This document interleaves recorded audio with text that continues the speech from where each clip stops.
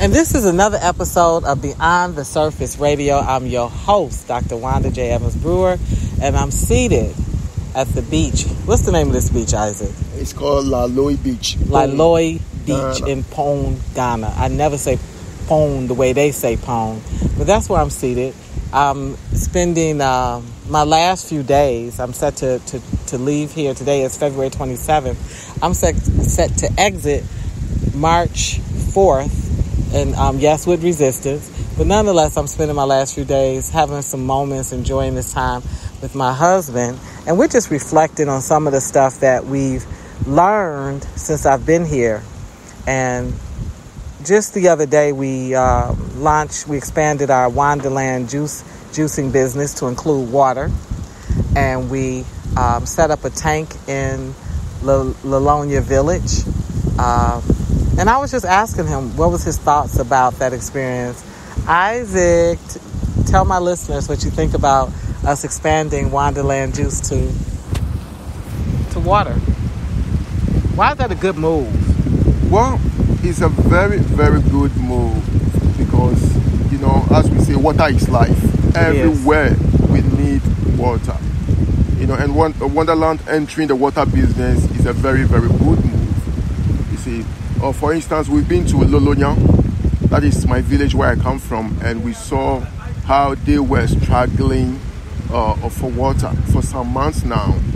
So WandaLands thinking about coming up with water tanks in the Lolonya Village is a very, very good move that's going to alleviate some of the issues they have with water shortages over there. It's a lot of water shortages in general in the country, and what you need to know is I got here in October, and since I've been here from October to February, it has rained one time. There was only one day that I was in Ghana and it actually rained, and the day it rained, it was a good rain. It definitely was rain, but it's a lot of sun. Haven't had a day that was lower than about I want to say about 82 degrees. Ghana is very, very, very hot, and the most water I've ever drank in my entire life is being here. But I had to buy it. Everything is buying water. Water is being sold to wash yourself, to replenish yourself, for everything, for irrigation, for everything. You end up at some point flushing toilets, getting buckets of water, fetching water to take a bath with. This tank, what is it going to do to that community? What value does it have to that community in Lolonya? That one tank, 5,000 liters. Yep. Well, this water tank is going to store at least 5,000 liters of water that will come into the tank when the tap is opened. A lot of times, they don't have enough space to store their water. So when water is opened, they have no space, or they have no tanks to store them. So this water tank at least is going to store 5,000 liters of water that will be opened through the taps for them to use. So they won't have to go to those ponds. They don't have to travel, walk those far distance to the ponds to fetch those dirty waters that they have been fetching. And they were dirty. Very cloudy. Very, very dirty. You don't drink the clouded water. You pretty much use it to wash clothes and things like that. Yeah. But I imagine in desperation, there have been occasions where people did drink it. Well, a guy told me that, the old women, some of them drink it. Some of them drink it to say, they use it to cook. They put it on fire, and I'm sure everything that will, cause any harm to them. Sterilize. That is it. But he told me they drink this water, and I was very, very shocked. Well, I've experienced this kind of situations when I was young, because then we had no pipe-borne water at all. So this is the only water that we rely on in Lolonya, and we drink them.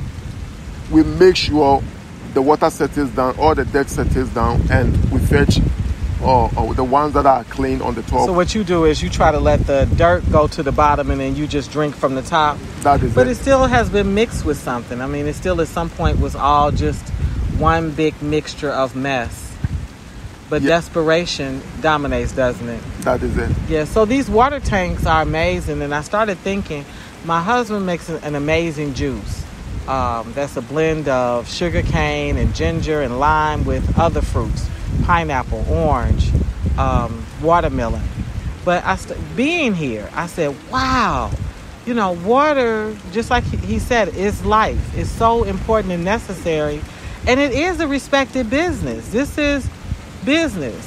One promise I made to my son, if I was going to live in Africa, was that I had to have a way to take care of myself. And I had to explain to him how I was going to take care of myself without depending on a man and without calling back home to the U.S. for financial support.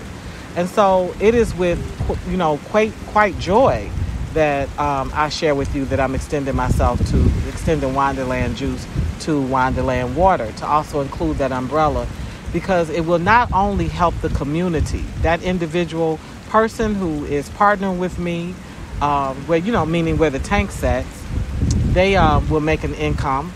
And what I'm requiring is the least of it. I just want 10% off of whatever's made, and the rest can go to the community for basically to keep things less arduous, to take some of the difficulties, the ruggedness, the roughness out of fetching water, collecting water, because I see them carried a long way, even little kids.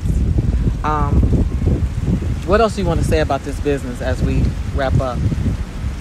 Well, to be honest with you, water in every part of Ghana is somehow expensive. Yeah, even places that are the unemployment is low, unemployment is high, to say even water is not considered as some places like a foodstuff. Water is expensive even at places that there are no jobs. So I think WandaLands going into this water business is a very good venture. Yeah, because when you have faithful people and good people to partner with, you're going to make your monies. You don't have to go through a whole lot of things like registration, like other products that we have, because WandaLands Juice has to go through the registration and also and Food it is and a Drug registered Authority. and it is a registered company. We have our temporary license, but we are registered. Yeah. But with the water, WandaLands can go through the registration with the fruit juices and other things. But with the water, the WandaLands, has the right to sell the water without registration. And I try to make everything community friendly. So, listen, I'm not trying to be a billionaire, millionaire. I don't even believe in any of that stuff. I couldn't count the numbers if I wanted to. And if you die, you can't take it with you. I want to be comfortable. I want the people around me to be comfortable, so we can function as community and be healthy and thrive and exist in peace together. So that's why what I'm charging is just 10% of whatever is the proceeds. So, but people should consider it as a business. Why do you think other people should consider going into the water business in Ghana? I would like others to consider going into water business in Ghana, because, as I said earlier, water is life and everybody needs water. So it's just win. It's like when you go into this business, it's a win-win situation.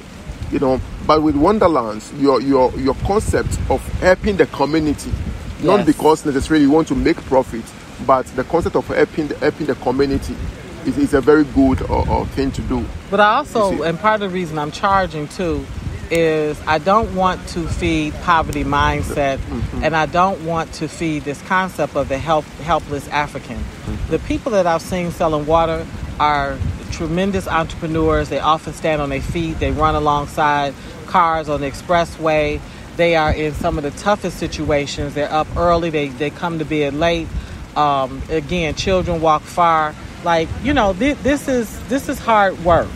And so I want to respect them as individuals that really, are great entrepreneurs. But I also need to feed myself. I need to be able to take care of myself. Very good. And so that's the part to me that's beautiful.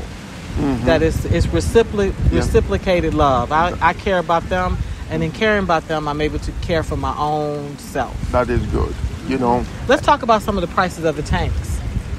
So I got the 5,000 liter and that essentially costs about $500 US. Yeah. But you don't have to get as big of a tank as I got. There is a 4,000 liter, and how much does that cost? The 4,000 liter costs $340 US. $340 US to get you a 4,000 liter, which you see is a little bit smaller than what I purchased. Yeah. What's the next size? The next size is 3,000 liter and tank. That is $241 US. $241 US. So that's lower than a car note. Now we're getting off into our cell phone prices, especially if we have more than one line. So that's reasonable. What else? The last one is the 2,000 liter tank, which costs $170.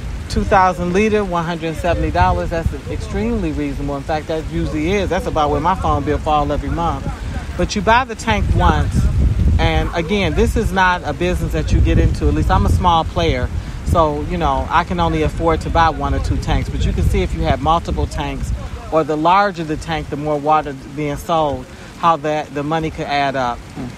But it's something for people who have a heart for community, who want to lift the burden off women and children, because those are primarily the people that oftentimes you see have the biggest struggle toting water. Men fetch water too. Everybody in Africa fetch water, but who you tend more often to see with that job are women.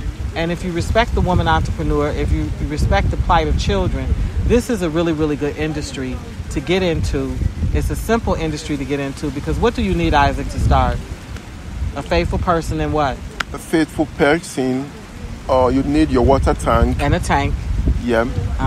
And basically, as long as I have a relationship with this continent and these villages, I'm willing to work as the partnering person to sort of make sure everything flushes itself out. But I had to share this with you because I'm so excited about this venture. I have many people ask me, because I'm always boots on the ground. They see me here. They see me amongst the people, so they know that this isn't some infomercial. I'm not playing. It's no shenanigans in what I do. They always ask me, I'd like to help. How can I invest? I want you to help. I want you to invest, but I also want you to benefit.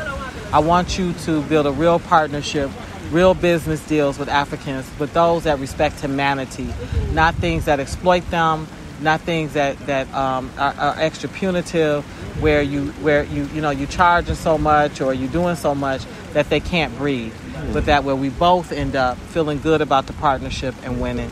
Anyway, this is Beyond the Surface Radio. Thank you, Isaac. Isaac initially didn't even want to do the interview. He's kind of shy. But I said, this is an important interview, and he manned up, and he did it. And I thank you, Isaac, for being on Beyond the Surface Radio. This is your host, Dr. Wanda J. Evans-Brewer, and until we meet again, be safe in God's grace.